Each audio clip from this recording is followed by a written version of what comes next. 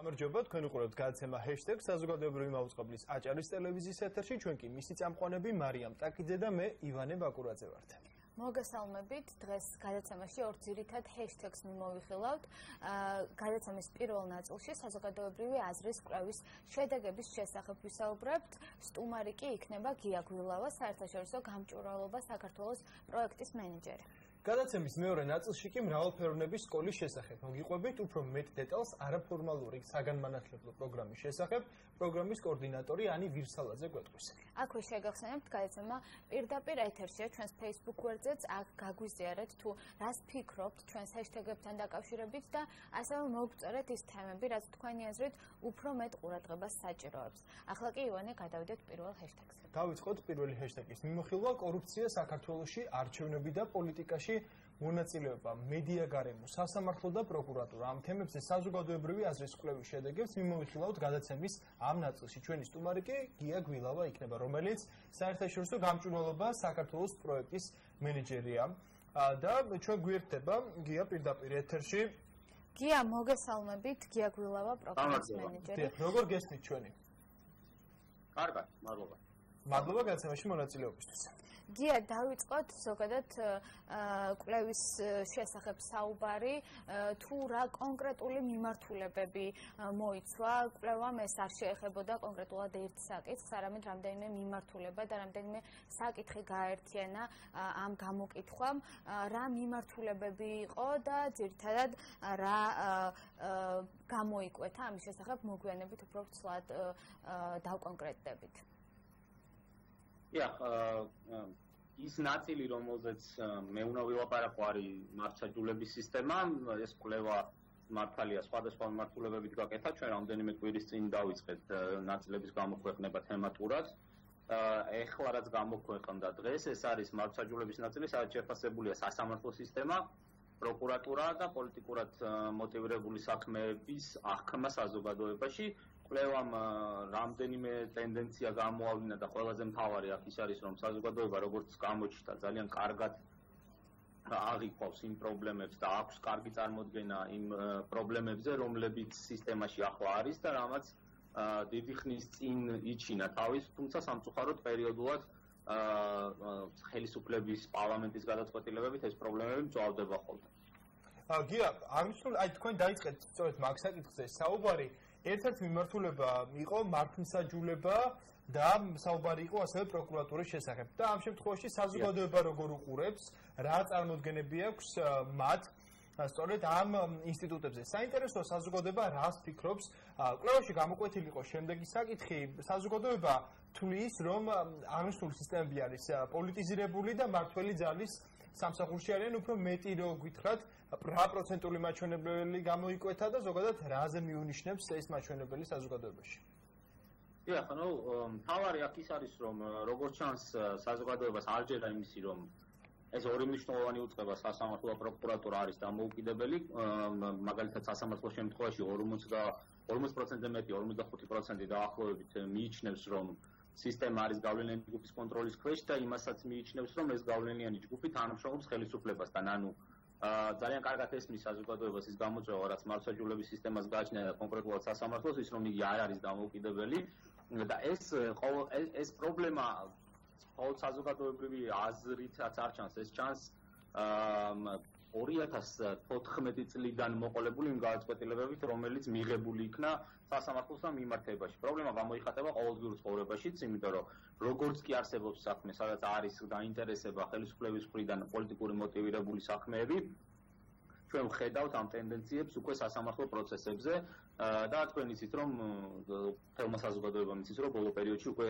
ადგილობრივი არასამთავრობო ორგანიზაციები კი არა, საერთაშორისო ორგანიზაციები და ჩვენი პარტნიორები ამაზე მიუთითებენ სამწუხაროდ. გარდა ამისა, პროკურატურის შემთხვევაში ყველაფერი ცალსახად არის, ეს მაინც უფრო ცენტრალიზებული უწყებაა, რომელიც არასდროს ყოფილა დამოუკიდებელი ამ ქვეყანაში, მიუხედავად იმისა, რომ გარკვეული მიმართულებებით ამოწყებას რეფორმა ჰქონდა და ის დღეს გარკვეულ თვალსაზრისით რა თქმა უნდა ჯობია იმას, რაც 10 ან 15 წლის წინ იყო, მაგრამ სამწუხაროდ მთავარი პრობლემა, მთავარი საკითხი, რაც უნდა მიღწეულიყო, ვერ იქნა მიღწეული, ეს არის პროკურატურის დამოუკიდებლობა და მისი სრული ჩახსნა აღმასრულებელი ხელისუფლებისგან. ეს მისი კონსტიტუციური ფუნქციაც არის, მაგრამ სამწუხაროდ ამ მიმართულებითაც პრობლემა არის. არ არის პროკურატურა დამოუკიდებელი არანაირად, იგი ძალიან დამოუკიდებულია მართლ პოლიტიკურ ელიტაზე და ყოველთვის ესე იქნება, თუ იმ ტრადიციებს და იმ სისტემას გავითვალისწინებთ, რაც გვაქვს და ტრადიციები, რომელიც გვქონდა, ჩვენ გვეყოლება პროკურატურა, რომელიც ყოველთვის გადავა, იარაღი გახდება იმ ჯგუფის ხელში, რომელიც მართავს ქვეყანას. ამ ვიზეზე უმრავლესობა პარლამენტში. სამწუხაროდ აქამდე ზუსტად ესე იყო. დიახ, ასევე ძალიან მნიშვნელოვანი დეტალია, გამოკითხულთა ყველაზე მეტი 48% თვლის, რომ საქართველოში გავრცელებულია პოლიტიკური ნიშნით ადამიანების დაპატიმრება, 38%-ს კი მიაჩნია, რომ ამგვარი დაპატიმრება არ არის გავრცელებული ამ დეტალის შესახებაც, რომ გითხრათ უფრო მეტი. იცი რა, ეს საკმაოდ საგანგაშო დამოკიდებულება, იმიტომ რომ თავად პროცენტი გასაგებია, პროცენტი არის უბრალოდ გამოკითხვა, არის არკე, რაც ხდება პრობლემები, ის არის ასახული. მაგრამ ის რომ საზოგადოება ამას ფიქრობს, გარდა იმისა, რომ პოლიტიკურად მოტივირებული გონია, ბევრი საქმე პოლიტიკურად მოტივირებული, 48%-მდე ესე ფიქრობდა. ეს იმას ნიშნავს, რომ არ არსებობს არის გარკვეული ნაკლებობა ნდობის ხელისუფლების უწყებების მიმართ, მართლმსაჯულების სისტემის მიმართ და ეს ლეგიტიმური უნდობლობაა ნამდვილად, თუმცა ძალიან საშიშია და ძალიან დიდი პრობლემაა ქვეყნის განვითარებისთვის. ისეთი მკითხე დემოკრატიისთვის, საქართველოს რომელიც ცდილობს რომ იყოს დემოკრატიული, მაგრამ ჯერ ბევრი პრობლემა აქვს, ეს სერიოზულ გამოწვევას წარმოადგენს.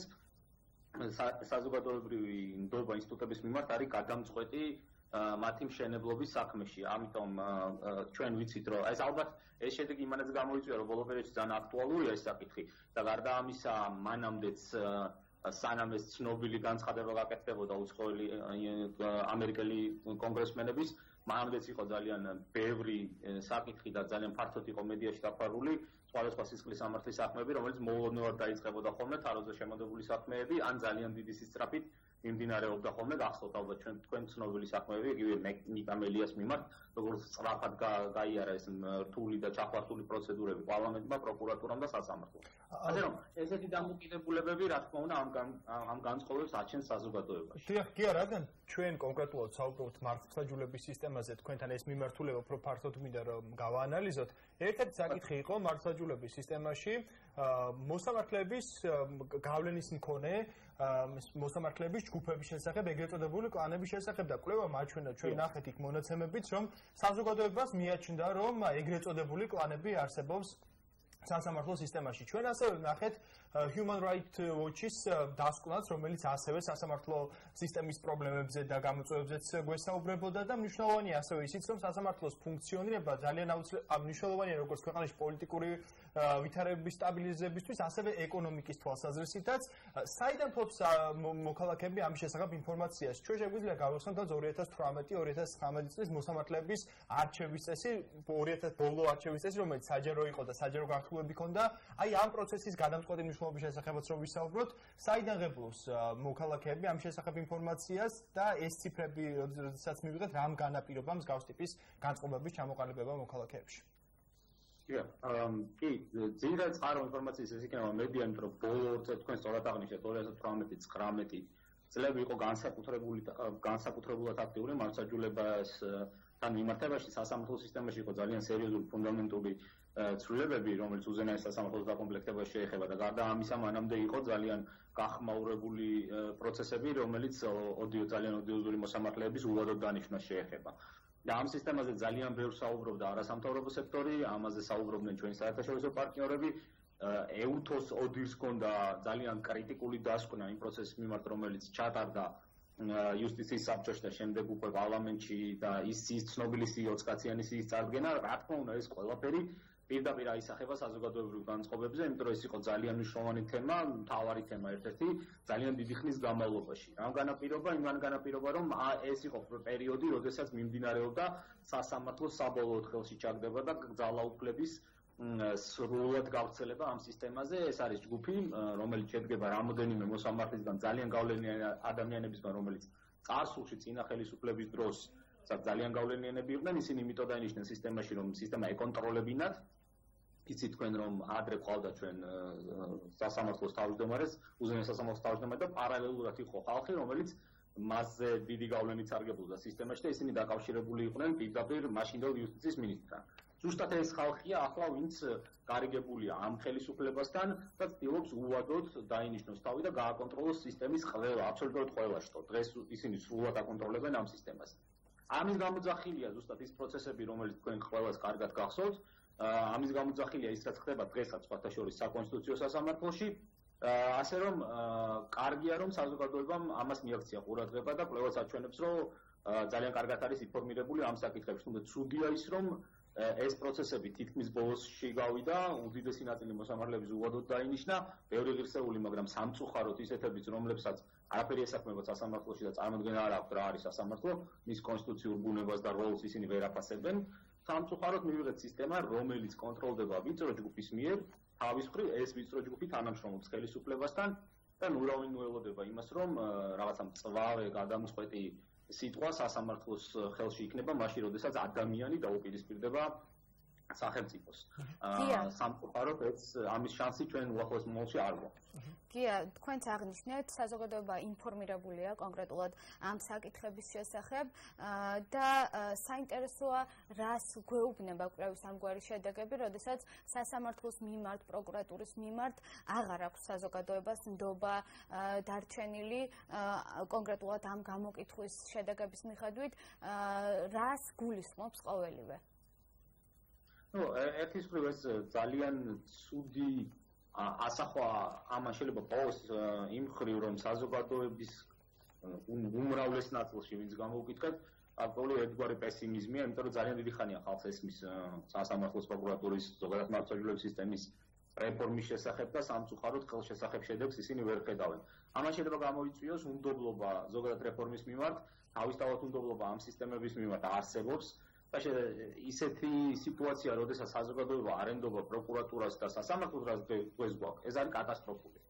იმიტომ რომ არ გამორიცხულია სამართლებრივი სახელმწიფოს მშენებლობა უავტორიტეტო სასამართლო და პროკურატურის გარეშე. გამორიცხულია ვაშენოთ სამართლებრივი სახელმწიფო, ადამიანებს მოუწოდოთ ენდონ, დაუჯერონ სახელმწიფო უწყებებს და დაემორჩილონ კანონს და პარალელურად ჩვენ გქონდეს ქვეყანა, სადაც ხალხი ფიქრობს, რომ სასამართლო კოანი მართავს, ხელისუფლების გავლენა პროკურატურაზე არის ულიმიტო და გაქვს პოლიტიკურად მოტივირებული მართლმსაჯულება. ძალიან მძიმე სურათია ეს. დემოტრიალება არის.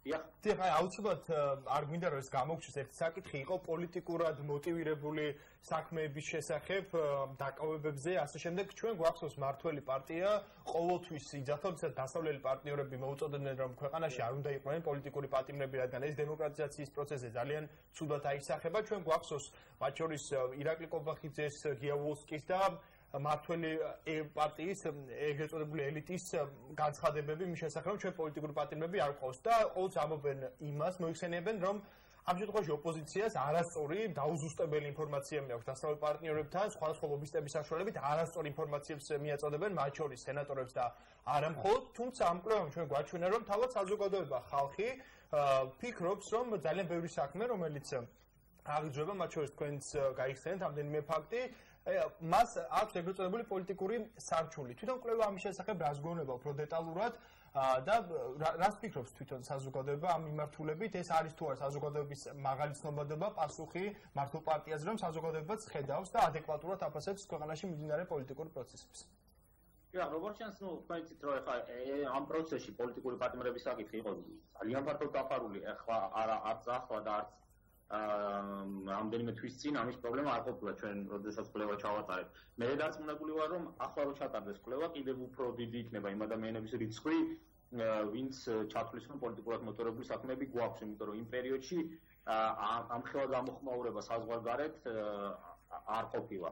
თუმცა მიუხედავად ამისა ძალიან მაღალია მაჩვენებელი, რომ ადამიანებისა, ვინც ამას თulis, რომ ასეთი დევნა არის საქართველოში.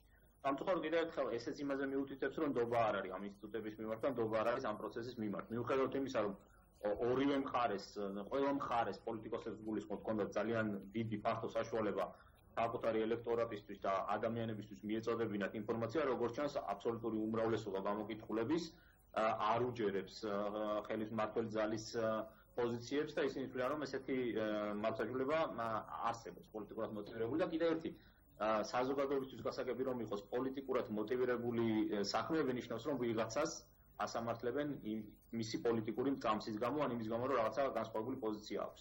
ეს არამც და არამც არ ნიშნავს, რომ ადამიანს არანაირი დარღვევა ან დანაშაული არ ჩაუდენია, როდესაც ერთ რაღაცაზე საკუთარ მომხრეებს არ ასამართლებ და იგივე რამეზე შენს მოწინააღმდეგეებს ასამართლებ, ესეც პოლიტიკურად მოტივირებული საქმეა.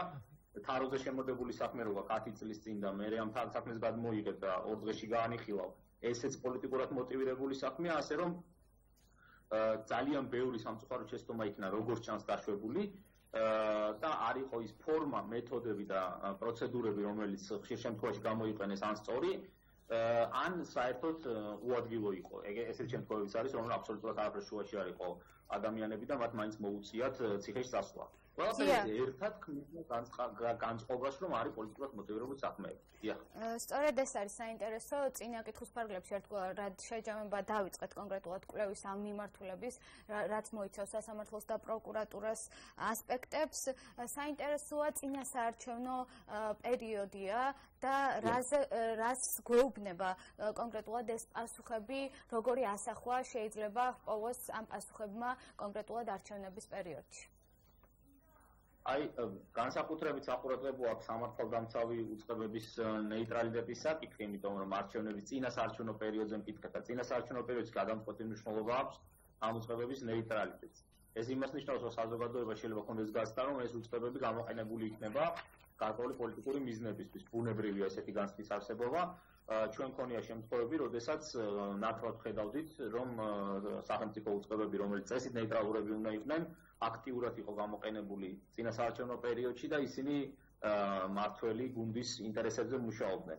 ეს ახალი არ არის ამ ქვეყნისთვის სამწუხაროდ, იმიტომ რომ ხშირია ერთგვარად სამართალდამცავი უწყებები იქცა იარაღად ხელისუფლების ხელში იმისთვის, რომ შეინარჩუნოს ძალაუფლება. და ყველაზე მეტად ძალაუფლების შენარჩუნება და ძალების მობილიზება არჩევნების წინ ჭირდებათ ხოლმე. ასე რომ ეს კიდევ ერთხელ ძალიან დიდ ხაზს უსვავს, ითელ ხაზს უსვავს სამართალდამცავი უწყებების ლეგიტიმურობის საკითხს, რაც ძალიან ცუდია, იმიტომ რომ აქედან გამოსვლას წლები დაჭირდება საზოგადოებრივი ცნობიერების შეცვლა სამართალდამცავი. გია, მადლობა ძალიან დიდი თქვენ საუბრისთვის, რომ იყავით ჰეშთეგის სტუმარი. ჩვენ გემშვიდობებით და წარმატებებს გისურვებთ. მაყურებელს შევახსენებთ გია გვილავასთან ერთად საუბრობდით, რომელიც საერთაშორისო გამჭვირვალობა საქართველოს პროგრამის მენეჯერია და ჩვენ და გადავიდეთ მარიამ შემდეგ ჰეშთეგს. ახლა კი მოგიყვებით არაფორმალური საგანმანათლებლო პროგრამის შესახებ, რომელიც საქართველოს სხვადასხვა რეგიონში მცხოვრებ ახალგაზრდებს ახალ შესაძლებლობებს სთავაზობს საკუთარი თემის, სოფლის ან ქალაქის განვითარებისთვის. მრავალფეროვნების სკოლა 2012 წლიდან ფუნქციონირებს. სკოლის არსის, განვლილი წლებისა და სამომავლო გეგმების შესახებ პროგრამის კოორდინატორი ანი ვირსალაძე მოგიყვება, რომელიც რამდენიმე წუთში ჩვენ Skype-ის საშუალებით შემოგვიერთება, თუმცა მარიამ აუცილებლად უნდა აღვნიშნოთ, რომ ზოგადად არაფორმალური განათლების შესახებ ჩვენ არაერთხელ გვისაუბრია და გაუგია მაყურებელს ჩვენგან არაერთი პროექტის შესახებ, თუმცა რაც ყველაზე მთავარია ამ პროექტთან დაკავშირებით გვაინტერესებს ძირითადი კითხვა ის პროექტები, რომელიც პროგრამის ფარგლებში ხორციელდება, საინტერესო ამდენად უძლებს დროს და თქვათ კეთდება ეს პროექტები მოკლევადიანი თუ გრძელვადიანი, რადგან არაფორმალური განათლება უწყვეტი პროცესია და მხოლოდ თქვათ კონკრეტულ დღეებს არ ითვლება. მრავალფეროვნების სკოლა განსაკუთრებით საინტერესო იქნება ახალგაზრდებისთვის, კონკრეტულად ასაკობრივი ზღვარიც აქვს ამ პროექტს, უფრო მეტ დეტალს რა თქმა უნდა ჩვენი რესპონდენტი გვეტყვის, თუმცა საინტერესოა ის აქტივობები, რასაც ეს პროექტი სთავაზობს დაინტერესებულ პირებს, დაინტერესებულ ახალგაზრდებს და ასევე საინტერესოა კონკრეტულად ის მიმართულება, რომ თავად ახალგაზრდებს ექნებათ შესაძლებლობა მათთვის საინტერესო თემაზე განახორციელონ პროექტი. და მთავარია ის გამოცდილება, რასაც ისინი ამ პროექტის ფარგლებში მიიღებენ, არაერთი ლიდერი ყავს აღნიშნულ სკოლას და გამოცდილი მენტორი და ყოველ შემთხვევაში თემები მრავალფეროვანია. ჩვენ როდესაც ამ თემას ვსწავლობდით, გადავხედეთ და ვნახეთ, ეს შეეხება სამოქალაქო საზოგადოების გაძლიერება, შეეხება გარემოს დაცვას, ზედამხედველობას, ასე შემდეგ. ნუ მოკლედ ბუნებრივია ძალიან ფართო სპექტრია და ჩვენ გვინდა რომ მეტი ინფორმაცია მოგაწოდოთ აღნიშნული პროგრამის შესახებ თუ ვის და რა ფორმით შეგიძლიათ შევერთდეთ. ანა გვერდება ჩვენ პირდაპირ ეთერში. საღამოშვიდობისა, მადლობა გადაცემაში მონაწილეობისთვის. როგორ გესმით ჩვენი? მადლობა, კარგად, მადლობა რომ დროს მithმოთ. ანა, დავიწყოთ საუბარი ამ სკოლის შესახებ, ჩვენ მოკლე შესავალი გავაკეთეთ. გვაინტერესებს აღნიშნული სკოლის მთავარი მიზანი რა არის, რა მისიას ემსახურება და რა გამოცდილება დაგიგროვდათ ბოლო წლების განმავლობაში. მრავალფეროვნების სკოლა არის არაფორმალური საგანმანათლებლო პროგრამა, რომლის მთავარი მიზანიც არის მასში ჩართული ახალგაზრდების გაძლიერება, მათთვის თვითრწმენის შემატება და მათი პოტენციალის ზრდა. ჩვენი მიზანია, რომ ამ ახალგაზრდებმა საკუთარი თავი იპოვონ და მოტივაციას გაუჩნდეთ, რომ სამოქალაქო აქტივიზმში ჩაებან და თავად გახდნენ ცვლილებების ინიციატორები თავიანთ თემსა თუ რეგიონში. საინტერესოა ანი კონკრეტულად ვის შეუძლია პროექტში მონაწილეობის მიღება და რა სახის აქტივობებში მოუწევთ მათ ჩართვა და მონაწილეობა და რამდენ თვიანია ეს პროექტი, როგორც ვიცით, რამდენიმე ეტაპისგან შედგება, სულ 3 შეხვედრაა დაგეგმილი პროექტის ფარგლებში. ნამდვილად, პროგრამა გრძელდება აგვისტოდან დეკემბრისთვის ჩათვლით. მონაწილეობა შეუძლიათ 18-დან 26 წლამდე ახალგაზრდებს, რომელთაც აქვთ სურვილი, რომ რაღაც ახალი ისწავლონ, სიახლეები აღმოაჩინონ მათ ირგვლივ გარემოში და უნდათ, რომ ის იდეები, რაც აქვთ და ის სოციალური ინიციატივები, რაც მათ გააჩნიათ, განახორციელონ და რეალურად აქციონ პროექტებად. იმისთვის, რომ ეს ყველაფერი შესაძლებელი იყოს, მონაწილეები ესწრებიან 3 სემინარს. პირველი სემინარი არის აგვისტოში, მეორე სექტემბერში, ხოლო მესამე დეკემბერში. და ამ 3 სემინარის განმავლობაში ჩართული ახალგაზრდები სწავლობენ სამოქალაქო აქტივიზმის მრავალფეროვნების საკითხებს, სწავლობენ როგორ დაგეგმონ და განახორციელონ თავიანთი პროექტები და სწავლობენ როგორ იმუშაონ თემთან და როგორ მოახდინონ თემის მობილიზება. Ani, ჩვენ გვაინტერესებს ასევე იმის შესახებ, რომ ძალიან მრავალფეროვანი საკითხებს ეხებით ზოგადად და ის პროექტები, რომლებიც წლების განმავლობაში დაგიგროვდათ ახალგაზრდების მონაწილეობით, საინტერესოა, რა ტიპის დადებითი პოზიტიური ცვლილებები მოიტანა ამ პროექტმა საზოგადოებისთვის, ამის შესახებ, რამდენი პროექტის შესახებ რომ მოგვიყვეთ, რა იყო მთავარი მიზანი და რა შედეგი დადეთ. ერთ-ერთი ღირებულება და ესე ვიტყოდ ღირსებაც მრავალფეროვნების სკოლის სწორედ ის არის, რომ საკმაოდ მრავალფეროვან ადამიანებთან გვაქვს ყოველთვის შეხება, ვისაც გააჩნია ერთმანეთისგან განსხვავებული ინიციატივები და სურთ, რომ ეს ინიციატივები რეალურად აქციონ. წინა წლების განმავლობაში შარშან მაგალითად მრავალფეროვნების სკოლის ფარგლებში განხორციელდა 10 ესეთი მცირემასშტაბიანი პროექტი. და თემატიკაც და რეგიონების მიხედვით გაშლაც ამ პროექტები საკმაოდ მრავალფეროვანი იყო. მაგალითად, გვქონდა პროექტები პირველად სამედიცინო დახმარებაზე, სამეცნიერო განათლებაზე, შშმ პირების ჩართულობაზე და ინკლუზიაზე, არაფორმალურ განათლებაზე. ასევე იყო პროექტი, თქვათ, შრომითი უფლებების დაცვაზე და ის მეთოდებიც და ის აქტივობებიც, რასაც მონაწილეები პროექტის განმავლობაში იჩენენ და ახორციელებენ, ასევე საკმაოდ მრავალფეროვანია. გვაქვს ხოლმე დასუფთავების აქციები, შეიძლება მონაწილეებმა თავიანთი მთავარი სათქმელის გამოსახატად მოხატონ თქვათ სტენსილი, ან მოაწყონ შეხვედრები, დისკუსიები, ან უფრო ინტერაქციული აქტივობებიც თავიანთ სამიზნე ჯგუფებთან და უკვე თავიანთი მცირე პროექტების მონაწილეებთან. Ani, საინტერესოა რა პროცედურების გავლა მოუწევს დაინტერესებულ ახალგაზრდას და რა ფორმატით გეგმავთ ჩატარებას COVID პანდემიის ფაქტორის გათვალისწინებით ხომ არ იქნება წელს ცოტათი სახეცვლილი ყოველივე.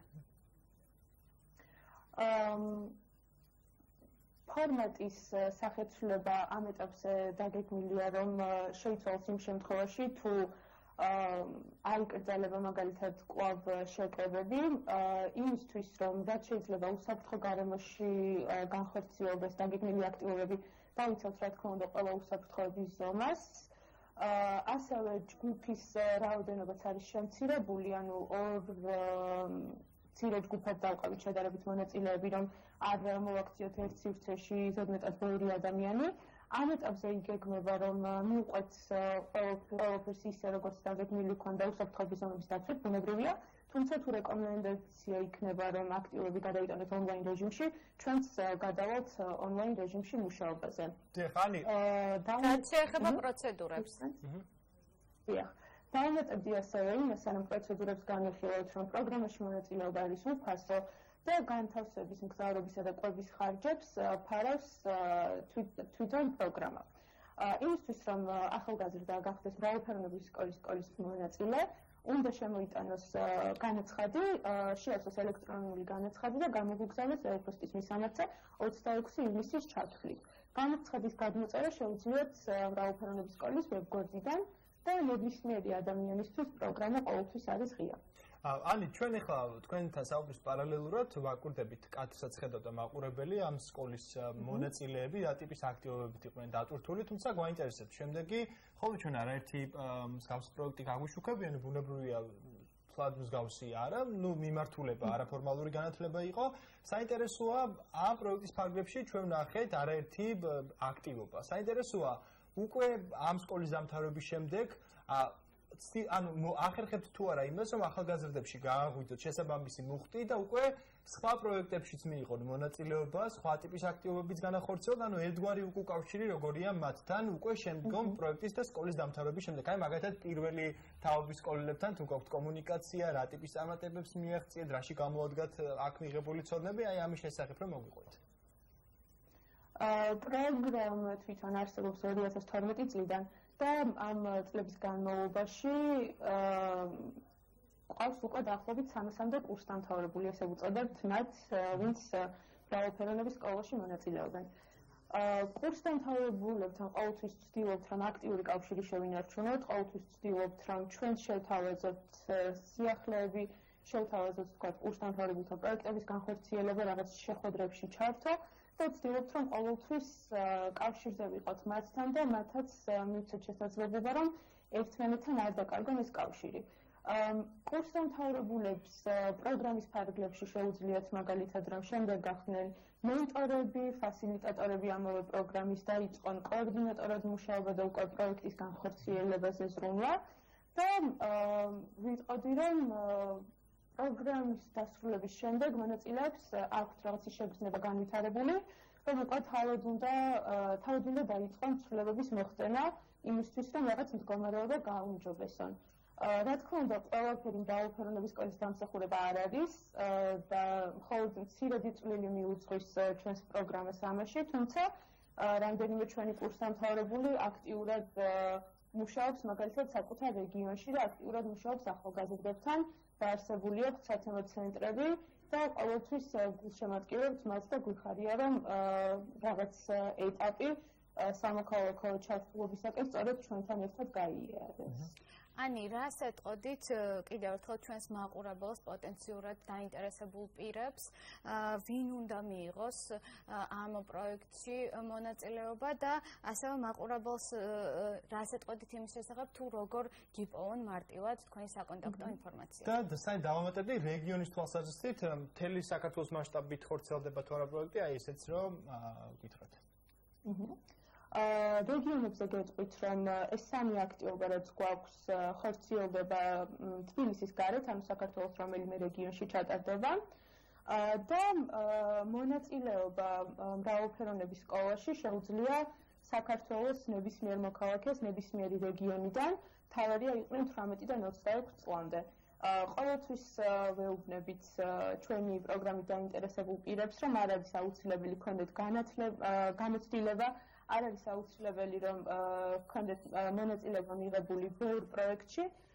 მთავარი არის მხოლოდ და მხოლოდ ის, რომ სურდეთ საკუთარ თავზე მუშაობა, სურდეთ პიროვნული განვითარება და ჰქონდეთ мотиваცია, რომ დაგეგმონ სოციალური პროექტები თავიანთი რეგიონის მდგომარეობის გასაუმჯობესებლად.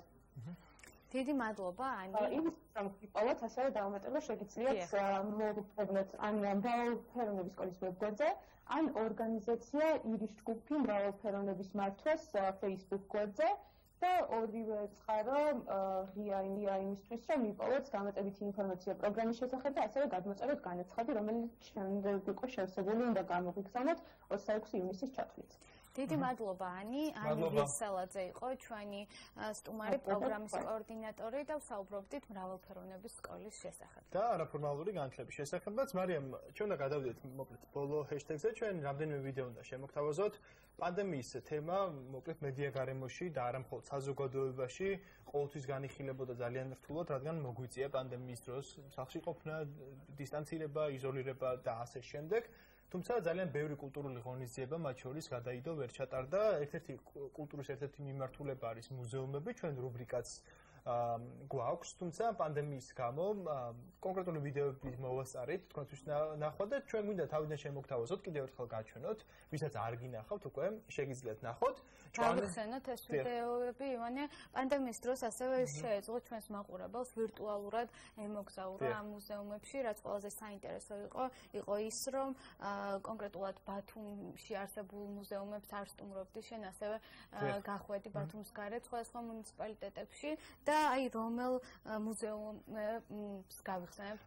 ჩვენ დღეს ორი მუზეუმი უნდა გავიხსენოთ, ერთი არის ჭვანის მუზეუმი და მეორე კვიეხიძეების. ჩვენ აი ამ ვიდეოებს გიტოვებთ, იმოგზაურეთ, შეგიძლიათ ნახოთ. გარდა ამისა, ჩვენს Facebook გვერდზე ვიდეოების განყოფილებაშიც არის პლეილისტი, ეგრეთ წოდებული, სადაც შეგიძლიათ სხვა მუზეუმებიც დაათვალიეროთ. დიდი მადლობა, რომ გვიყურებდით და ჩვენთან ერთად იყავით ერთმანეთს სხვა ზუსტად 19 საათზე შევხვდებით. ახალი თემებით და ახალი ჰეშთეგებით ნახვამდის. ნახვამდის.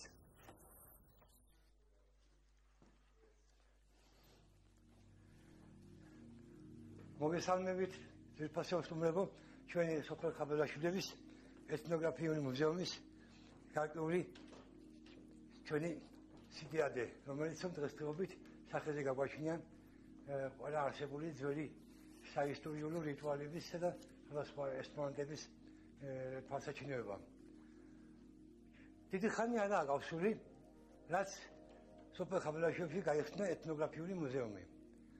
ამან გარკვეული დიდი პოპულარობა ჰპოვა ჩვენ ხეობას. დღესდღეობით სოფელ ხაბელაშვილების საჯარო სკოლა ბევრჯერ შემობრძანებულა თავისი მოსწავლე ახალგაზრდობით და ჩაუტარებით გაკვეთილი. ესეც რაღაცას ნიშნავს. ძალიან დიდი მნიშვნელობისაა ჩვენი მომავალი ყოველდღიური დღის ნათებისათვის. ჩვენი ახალგაზრდობა, როდესაც იბადებოდა, ამ პატარა აკვანში იზრდებოდა ჩვენი ძველი ხალხი. ამით ამ აკვანში ჩაატარდა გარდადებოდნენ. შემდეგ მას გვერდზე დედამ მივიდებოდა და აი ის იავნანა დაუნღერდა. ეს არის სკივრი, რომელშიც ჩვენი ბებიები, ჩვენი ბაბუები შენს რომა დაშიჩულიყო, არ გაფუჭებულიყო რამე 100%-იანი ნივთი ამ სკივში ინახავდნენ. აქ არის ჩვენიდან მოცემული ვარია, მაწლის ვარია. ამ მაწლის ვარიაში ჩაასხამდნენ მაწონს, აი ხელის დაბომბნების შედეგად ის თვითონ გადამეტებული სიჩქარით გამოყოფდა კარაქს. აქ ჩვენ კიდევ გვაქვს ხელგარჯილობის ნაქარგები, წინდები, რომელიც არის ესეთი საუკუნის დროინდელი მონაპოვია. აქ კიდევ გვაქვს სხვადასხვა ნაქარგულები. ჩვენ გვაქვს გადავართ კიდევ სხვა ოთახში. მოგდანდეთ პირებო.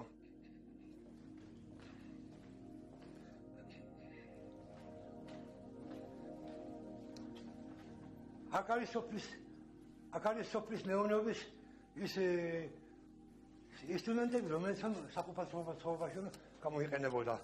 ჰავანი ქვია მას, აი თამბაქოს ოჭირიდან. ჰავანი, ეს აი თურქების დასამუშავებელი ძარა. აქ არის საქსოვი დაზგა. საქსოვი დაზგა, რომელიც მაშინ ნაკლები იყო სასაცმელი, ამაზე მატერიით, ესე იგი ქსოვდებოდა დაფერდით. შემდეგ აი ჯილღაუღელი ჩვენი ტრადიციული ხარების შევაბემდით და ასე ხნავდით. აქ გვაქვს ჩვენ კიდევ სხვადასხვა ინსტრუმენტები, სამუშაო იარაღები. აქაც კიდევ გამოინახება სხვა ინვენტარი, რომელიც ჩვენს ყოფა-ცხოვრებას ჭირდებოდა. აი ამას ქვია გვარდა, კარაქს ინახავდნენ. ყველს აი ესაა დაზგამისი, რომელიც ამას დააფრევდა ყავას ოსტატი და გამოიყვანებდნენ ასეთ და დანარჩენი აქ კიდევ ძველი ინსტრუმენტები აქ ჩამოყოლებული, კამფური ამას ვეძახი ჩვენ კამფურებს. არ იყო მაშინ სინათლე, არ იყო მაშინ მასალი სახელი მაეშინები და ამისთან ინსტრუმენტებით წმინდანდნენ ფიცრებს. ჭვანის ხეობის ეთნოგრაფია ძალიან მდიდარი იყო თავისი ეთნოგრაფიული მონაცემებით. ეზოთ აქ ჩვენ სახეზე გვაქვს განსაკუთრებული აი ძველი მომღერლები, ფოტო სურათებზე ავიყვანეთ და არც ერთ თანაკარგი ჩვენ ანივერსით ამ სტილს. აქ ჩვენ ყავს ბერიზე ვანო სოფელი ჭალა, რომელიც სამ სართულიან ჩვენგუსთან ფანდოს აკეთებს ერთად. ასევე ძველი ეს არც ერთი დღესდღეობით ცოცხ ხალი არ ავყავთ ადგილზე. მაგრამ ჩვენ ავკარგავთ შემო ჯერფასებო მეგობრებო, რომ მათი ნაამეგვარი, მათი ისტორია, მათი ჩანაწერები ჩვენ სოფელ ხაბელაშვილის მუზეუმში არ ვიქონიოთ. აქ ჩვენ გვაქვს სხვადასხვა სახეობის ძალიან უხუცეს და ვაკავიძებ ხაბელაშვილის საფასებული. აი მუხამად ასმენაძე თუ გაგიგონიათ ჩვენი თქვენი მომცეკვავე იყო ესა ძალიან ძლიერი. ამისთანა კიდევ აქეთ არის კიდევ სხვა სოფლების ჯგუფები. ასე დამგვარად იარეთ მუზეუმში ჩვენს სოფელში ეთნოგრაფიულ სოფელში და ყოველთვის ვიქნებით უფრო დაახლოებული და ჟინაური განწყობით და ლაგიკებული.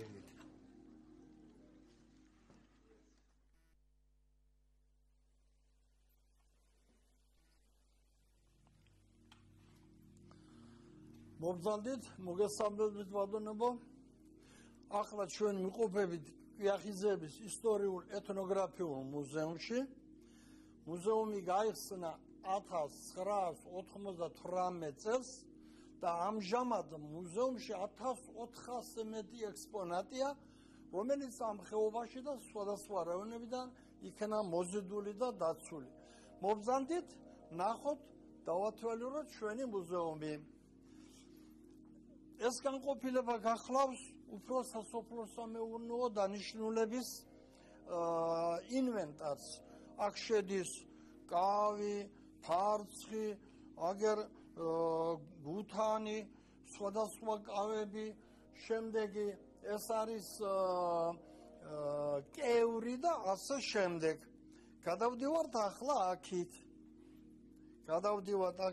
ხედავთ, ესე იგი აქ ყველა გამოიყენება ესე იგი ხილის მოსაკრებად შესანახად. აქ არის სკა, შემდეგ აქ არის საწონები, წონის ერთეულები სხვადასხვა სახის, ჯამიანი თუ გირით სავსე. შემდეგ ეს ყველა გახლავთ უკვე საყოფაცხოვრებო დანიშნულების ინვენტარი, როგორც არის ვარია, შემდეგი გობები, სუფრა, შემდეგი აქ შემოდის ეს საჩაიე, ადრე ამით ჩაის მიართვებდნენ სტუმარს, აქ გახლავთ გვარდები, შემდეგ დიდი კასრები, შემდეგი გადავდივართ აქეთ, ეს გახლავთ კოდანა, ესე ალბათ 100 წელზე მეც ის მოიცავს. შემდეგი გადავიდეთ აქეთ. აქ არის საქსოვი დაზგა, მისი ატრიბუტით, როგორიც არის ჭახრაგი, საჩეჩელი. ეს არის საოსტატო ესე იგი იარაღები, რომელსაც ადრე იყენებდნენ მშენებლობისათვის, ფიცრის დასამუშავებლად. შემდეგი ეს არის სახვეწები, რომ ესე იგი ხეს ხვეწავდნენ, სული სხვადასხვა სახეობა, აგერ სული სხვადასხვა სახეობა, აგერ საბრძოლო იარაღები, დამბაჩები, ჩემო ბატონო. ეს არის ცხენის მოწყობილობა, უნაგირი, სამჭედლოს საშუალება სეზონზე ჭედავდნენ. მარხილები ციგას რომ მოძახიან როგორც ხარის შესაბმელი, ისე ზამთარში რომ გამოიყენებოდა. აგერ აქ არის აჭარული ტანსაცმელი კიდევ სხვადასხვა მოწყობილობის. აი ეს კაბა მაგალითად 100 წელს ითვლის თუ არ ჩამითვლით ზედმეტობაში. შემდეგი ესენი არის თორები, ჩათხები და რა ვიცი, ყველა აჭარული ტანსაცმელია. აქ არის ხელოვნების ნაქარგები, სხვადასხვა დანიშნულების. ეს მაკეტებია, სხვადასხვა ფორმის, საბრძელი, დიდი, პატარა, თვის დამახასიათებელი იაილა და ასე შემდეგი. გადავიდეთ ახლა ისტორიულ განყოფილებაში.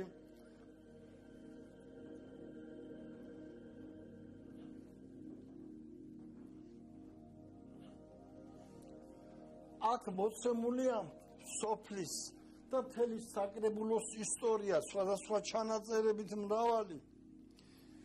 ეს არის წიგნები, ახლა რა ვიცი, აგერ ალბომია სურათებით. შემდეგი ჩვენ ბატონო, ეს ფულის სხვადასხვა სახეები, კუპიურები. ეს არის სარნა, სადაც ხილს სწურავდნენ და ბეთმეს აკეთებდნენ. შემდეგ ესენი არის საჭიმი. ესე იგი ხელოსნები კარებს რომ კერავდნენ, ჭიმავდნენ რომ კარგად დაეჭირა თავი. თქვენ ზამდებოდით იაღიზების ისტორიულ ეთნოგრაფიულ მუზეუმში, ეს არის ყველაფერი რაც არის და ჩემი სურვილია რომ ხშირად მოხვიდეთ მუზეუმში და ბევრი ვიზიტორი იყოს აქ ჩამოსული.